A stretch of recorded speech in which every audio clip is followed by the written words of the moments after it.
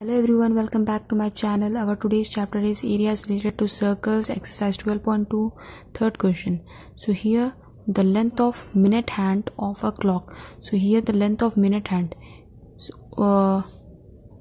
is given. Length is given as what? 14 centimeter. Length of minute hand is given 14 centimeter. Find the area swept by the minute hand in 5 minutes. So कितना area ये cover करेगा 5 minutes में? तो यहाँ से यहाँ तक area cover करेगा 5 मिनट्स में. So here it is forming like this shape. तो ये सेक्टर फॉर्म होगा. सेक्टर ये पिज्जा के शेप में, ये तो सेक्टर फॉर्म हो रहा. Then how we can find this? Area of sector find करना पड़ेगा. एरिया ऑफ सेक्टर का फॉर्मूला क्या है? Let it be some x.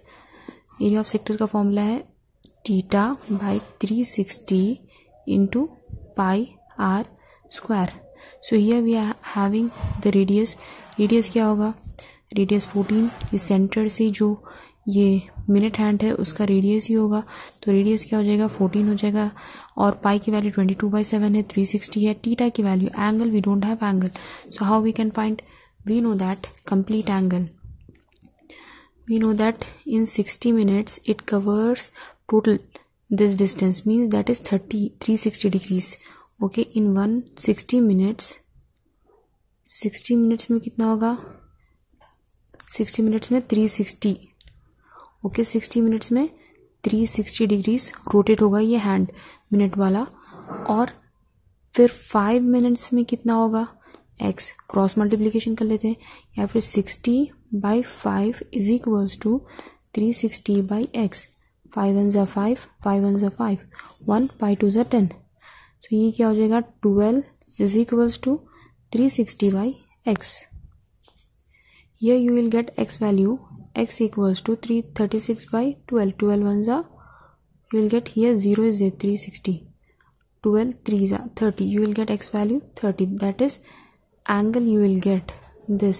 In 5 minutes it will get x value is what? You got 30. So angle is 30 degrees. Therefore theta value is 30 degrees.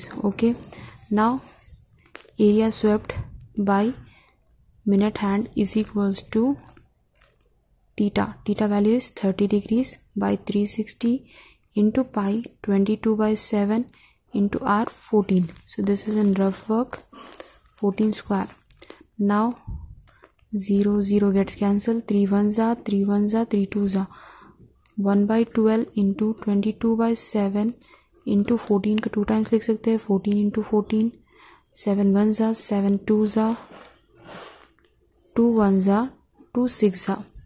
22/6 into 14. Okay, so here 2 1 जा, 2 1 जा, 2 3 जा. Okay, 11 into 14/3. So 11 into 14 की value आती है 154. 154 numerator में 154/3. 154/3. Area के units होते हैं स्क्वायर्स में. यहाँ पर यूनिट्स है सेंटीमीटर्स में, तो centimetre squares. Therefore area swept by minute hand in 5 minutes is equals to 154/3